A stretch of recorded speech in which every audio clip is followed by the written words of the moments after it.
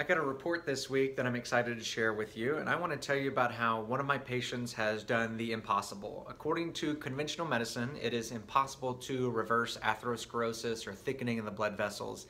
And it's so impossible that numerous drugs have been studied, and time again they've fallen short. And I am excited to tell you that I have proof of atherosclerosis reduction or plaque buildup reduction, specifically in the carotid arteries, the arteries that run on either side of your neck. And I'm going to share this result with you. Now, of course, this is just one patient. It doesn't take the place of numerous studies or anything like that. I'm not suggesting it. But I want to tell you that this guy did it without drugs. He didn't take a single statin. He's never taken any drug. He's used only supplements and lifestyle modifications to not only reduce his risk, but reverse disease. So we're going to go through it for a second. My name's Dr. Philip Oob. I'm a functional medicine doctor here in Austin, Texas, and I'm going to tell you about this patient. Now, the cool thing about this is I'm not using this to toot my own horn or anything. This guy is a brand new patient to me. I had never seen him before. He's done all this work on his own with some of his other physicians, and he's coming for kind of another take, more holistic, more functional approach on what he's going through. So this is not what I've done. This is what this patient has done. So he's a 65-year-old male. He's a successful guy, has run a business for a long time. Needless to say, a lot of stressors. Didn't take care of himself quite so well in his younger years, and now he was having some cholesterol markers elevated, inflammatory markers elevated, so he really began working on his diet and lifestyle, and he's been tracking these numbers. He's got a spreadsheet that he can pull out for you and show you everything that's happened over time, and his numbers still are not perfect. They're great, but they're still not perfect, and by conventional medical standards, he needs to be on a statin in order to make those numbers perfect, in order to manage his atherosclerosis. But this guy is not only managing his atherosclerosis, he's actually anti-aging. He's actually going backwards in his age. So let me explain to you what this report is, first of all. So this is what we call a CIMT, or Carotid Intima Media Thickness test.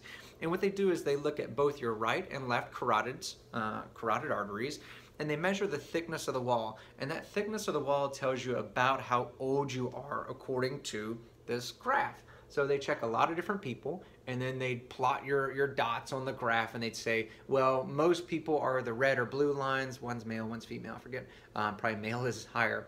And so your dot is way up here. So you're older than other people. Your blood vessels are older than you at that age. And so that's saying that you've got more atherosclerosis than you should per your age. And of course, none of us want any atherosclerosis. So we want thin intima medias. Now, part of the problem with this test is, one, you're measuring millimeters, and so there's a little bit of variation that can happen just between the ultrasound techs, but also we're measuring tiny amounts of thickness changes inside the carotid arteries. This can't be done in the heart, it can't be done in the brain, it can't be done in the kidneys, it can only be done in the carotid. And the main reason why is because this is the biggest blood vessel that's the closest to the skin possible. So nowadays with the technology and the ultrasound, they can get really precise with their measurements on this, on the thickness, and that's how we've come up with these graphs over time.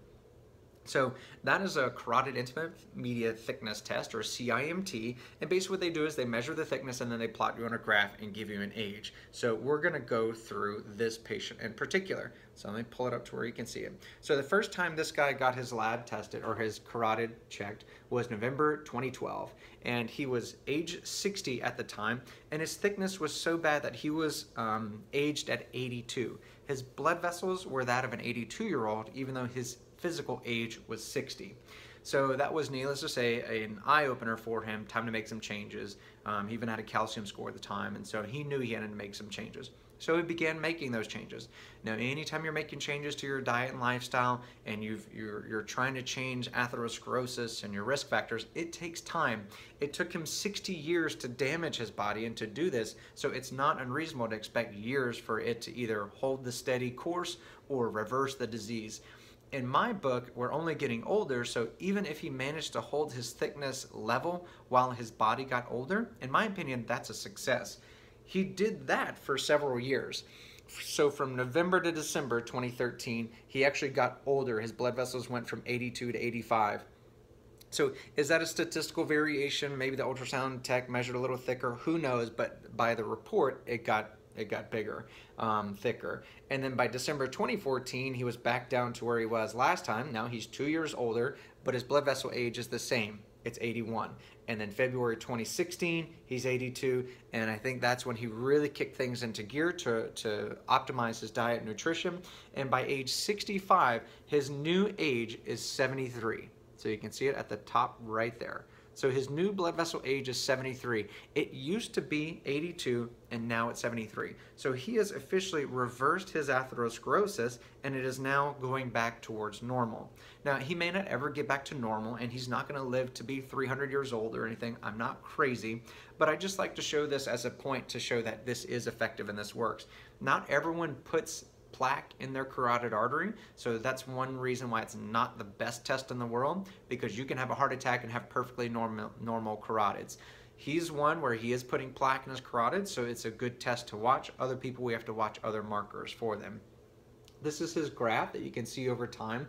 So as the dots go forward this way, he's getting older, but you can see that his dots are actually getting younger over time, and he's almost back to the standard population, the average. Now, of course, we want him to be above average, but we may not ever get there.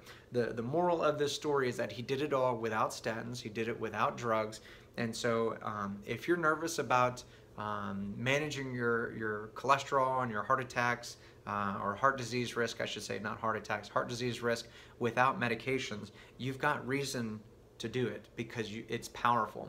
So the standard thing people throw out there is if you put people without heart attacks on statins, you reduce 2 heart attacks out of 50 people. They claim that's a 30% reduction. Do the math, 2 out of 50, not a 30% reduction. The reason why they say it's a 30% reduction is because 7 people would have ultimately had a heart attack, but by putting all 50 people on a statin, 2 of them didn't have a heart attack, 2 out of the 7. So a 2 out of 7 is a 30% reduction. So that's not really a 30% reduction, that's just fancy statistics. So by diet and lifestyle, you can actually reduce your risk by 70%. This has been proven time and time again by managing your diet, increasing your exercise, and eating the right foods for your type. And I don't mean blood type, I mean just right foods for your genetics and all that. You can lower your heart attack risk. So the carotid IMT, CIMT is a good test to do if you want to look at your atherosclerosis thickening. It's by no means the only way to look at your heart attack risk. I'm going to do another video that's going to talk about the different ways to assess the heart, and hopefully that will explain some of the different ways that you can actually look at the heart function. If your doctor's told you that your heart is healthy without doing some of the other testing, there's no real way to know if it really is that healthy unless you do the test. Yeah, you've never had a heart attack, so it must be healthy. But are you going to wait until you get that heart attack to find out? If you're struggling with your diet, struggling with your exercise, and you need a good motivator, then maybe you should do some of the advanced testing and say, how is my heart? How is it really? Because let me tell you, something will wake you up if you get some bad markers on your heart, because you know you need that to survive, and there's not really a line waiting to donate a new heart to you.